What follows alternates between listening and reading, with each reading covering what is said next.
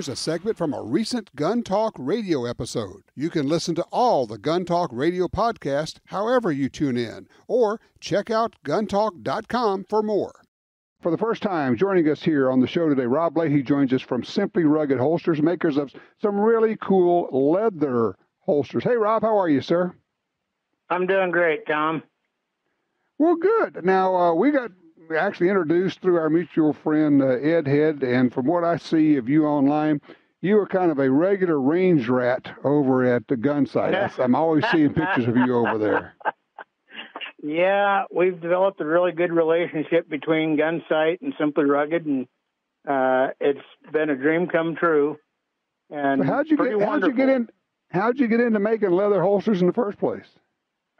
Grew up here in Chino Valley and lived on a farm and had knives and tools that needed leather cases. Mr. Crawford at the high school shop class taught us how to do leather work on Fridays, and that's where I took off learning to do that. Shop class. I love that.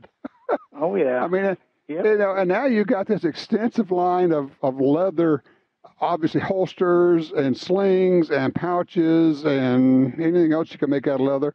And the obvious question becomes, in a world and a time when Kydex and plastic is the super fantastic these days, why do people want leather at all?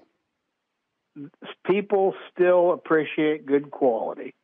They still want the best they can get. They want something that lasts, something that's going to look good, wear like iron, and be there for a generation.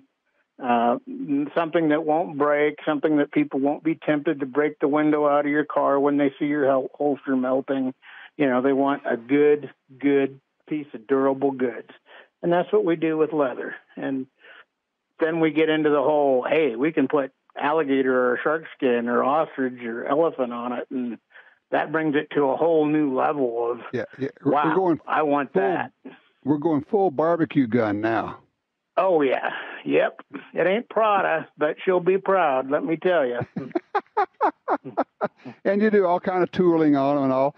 It's interesting. You mentioned I have had a couple of Kydex holsters break on me. I mean, like, you know, straps break and things. And I mean, like, I was in a restaurant one time and had a strap pop off of one, and this holster's like sliding down. And I'm going, well, this is not good. You know, and if you use new gear, you will have it fail. And it's not just plastic or Kydex.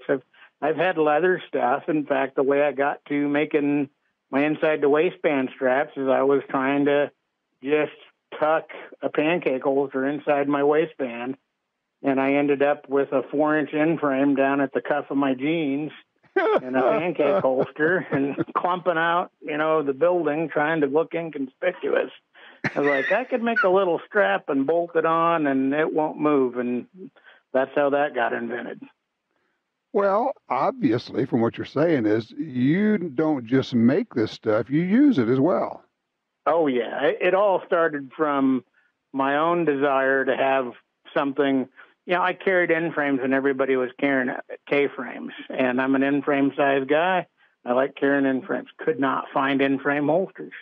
Roy Baker went and died on me. He made a great end frame holster. Yeah, so I had to make my own version. So the Baker pancake holster, right? Oh, yes. Yep. Yeah. Way back. Yeah, and you're a big guy, and you can carry a big revolver. You know, and I'm looking on your website. For those who want to follow along, go to simplyrugged.com. You got full flap holsters. You got all sorts of, you know, cool looking stuff. You got slings and pouches and the rest of it. Tell me about leather. Where do you get leather? And tell me about different grades of leather. Okay. Most of our leather comes from Herman Oak. It's in St. Louis. It started in 1882. It is in the 4th generation of the Herman family. It is a natural process. They used oak bark, originally cut on the banks of the Mississippi and Missouri. Now it's South American hardwoods they bring up, and it's basically a tree bark tea that they soak this American beef hide in for 30-day periods. They soak it into different densities of this tree bark and water. No kidding. very natural process, gives it a real hard, firm tannage, super dense, almost like horsehide. It really stands up well. When you see an 80-year-old saddle made of Herman oak leather, you can tell because it's still blonde russet color, not black. You know, some of this leather is tanned with lesser methods, and it turns black and ugly. This stuff stays good and supple for years and years. Interesting. Now, I mean, obviously, if you're going to be wearing, your big revolver, makes sense. You could have a cool leather holster. But what about people who want to carry like just a regular, either full size or mid or even micro 9 everyday carry? Is there a purpose or a reason for going leather for that? Oh, comfort would be the first thing. They ride with you. They move. They don't squeak. They don't gouge into your side. We do a lot more with like the 365 Ruger Max 9 Hellcat in the last couple years than we do high powers 1911s. And it's for guys and gals carrying every day. And when you get a little slim pancake that rides on your belt, you can tuck it in there. You can adjust it if you need to on your belt. I was at lunch with Ed, and we were talking about that, how you can, when you're walking, you want the holster a little farther back. You get in your car, you fasten your seatbelt. You can slide it a couple inches forward on your belt, fasten the seatbelt, still get to the gun. Okay. All right, I got to take a break here. I'm going to come back when we do. I want to talk about how to take care of leather because, it is a natural substance. It's not like plastic. You just buy it and forget it. There are things you need to do. We're talking with Rob Leahy from Simply Rugged Holsters, simplyrugged.com. Well, actually, I got two favorite revolvers I like to carry. It's a 686 Plus Deluxe 3-inch 7-shot 357, and I have a 3-inch 44 Special Smith Model 24 that I dearly love, and those just seem to be better in leather. Oh, absolutely. Hard to beat an in-frame in 44 Special any day. It really is. Yeah. One of the things I see that you have on your website, you got chest rigs. You a fan of those? Oh, yeah. Yeah, developed that in a flash of inspiration while getting charged by a brown bear on the Kenai. And, it's been very successful for us ever since. Son of a gun. Okay. You call it the Chesty Puller, named after the highest decorated Marine in the 20th century. That's pretty cool. Oh, yeah. He I like that. A hero of mine. I'm a historian, amateur historian, and was in the Army, really admired him, and saw the opportunity. We'll get another generation remembering this great man. And there you some go. people say I was being cynical, maybe, but mostly it's to honor a great man. Okay. All right. So tell me about taking care of leather, because it will dry out, right? Oh yeah, it will. It will. Sun, rain. Living in Alaska for years in the Northwest and northern Idaho, leather gets wet and soaked, and then it dries hard. Closes up the pores. You got to penetrate the pores of the leather to rejuvenate it, get those fats and oils back in it. Two particular things. One, real quick and easy, you can get it most AutoZones, Kroger groceries, is called Lexol, Lexol. It will penetrate and rejuvenate the leather. For more long-term, when you actually get deteriorated leather, like I collect old holsters, I got Johnny Hart's. He was the other Lone Ranger. I got his Lawrence 120, and it was dry. It had been stored for probably 50 years without a drop of oil on it. It was dust was coming off it. I got an item out of Tennessee called Black Rock, and it is just like Brill Cream. A little dab will do you. I put one on about as big as my thumbnail and just rub that all over that holster, and it looks like new. And it rejuvenates it and polishes it up. So Lexol and Black Rock. Okay. Over the years, I have beat this drum hard, and after a while I realized that people don't hear it until you said it like 100 times.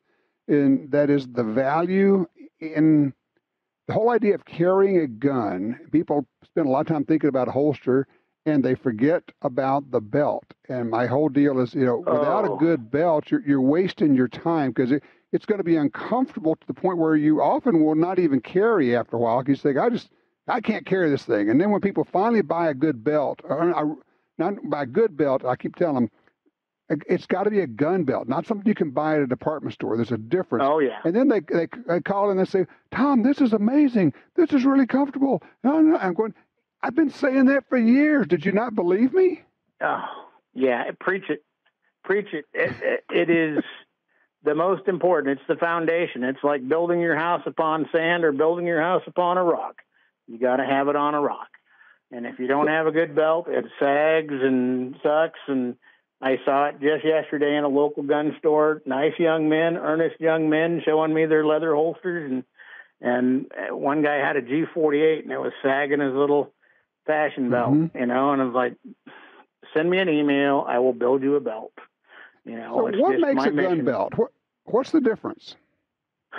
Sturdy. It's ideal if it fills the loops of the holster ideally, but that is overemphasized by a lot of gun riders, not by a lot of guys that carry holsters every day and build holsters. If you have a pancake holster, Roy Baker made most of his holsters with 2.5-inch belt slots for the police trade. Guys carried them off duty on 1.5-inch thick Garrison belts. The wide set loops supported the gun, even a big end frame, because of the wide set loops design of the pancake. But a sturdy belt, either a single thickness, about 1/4 inch, or a double laminate. It can be even thinner if it's a laminate because of the laminate nature and the strength and the sewing and the glue. But I like 1 3/4 for everything, especially guys. If you're over 45 inches in diameter, carry an 1 3/4 belt. Otherwise, it's like tying a kite string around a watermelon and pulling it tight. It's not comfortable. So if your belt is more than 45 inches long, you need the wide belt. Yes, do that. And I've seen for years guys, you can't pinch it like that. The pinch test means nothing. If your belt's tight, you shouldn't be able to pinch it. I made soft Latico leather belts for years because that's all I could get was harness repair kits out in the boonies.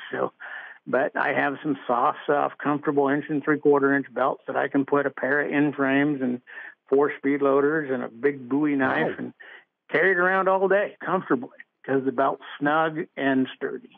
So. And you got specific instructions on your website on measuring the belt. And you say, if you do it wrong, you don't follow our instructions here, we're not going to guarantee this thing, but if you do it right, it's going to work for you. There's a specific way to measure. Yes. It comes from years of people, I say, what kind of belt do you? Well, I'm a 38. So, no, your jeans say 38, but you're not a 38. You're a 40, 42. And they'll argue and say, I know it's hard to believe, but the fashion industry lies. And all those simpering little guys aren't telling you the truth. They're making you feel good. It's really a 40 or a 42, and they'll mark it 48 just to make you feel good. Yes, exactly. So, and you say, hey, I could still fit into a 38. No, you can't, actually. Yeah. Yeah. Yeah. Oh, my gosh. It is funny how vanity comes into play in that. And sometimes we have to be very circumspect, especially talking with some gals. And, that's secret information we never divulge. We just want that number to make the belt once right, and you'll be happy, we'll be happy. There you go. Well, I sure appreciate you spending some time with us, Rob, and I want to direct people to your website. It's simplyrugged.com if people are interested in leather and leather holsters and such. You're making some good stuff there. Well, thank you very much, Tom. It's a pleasure.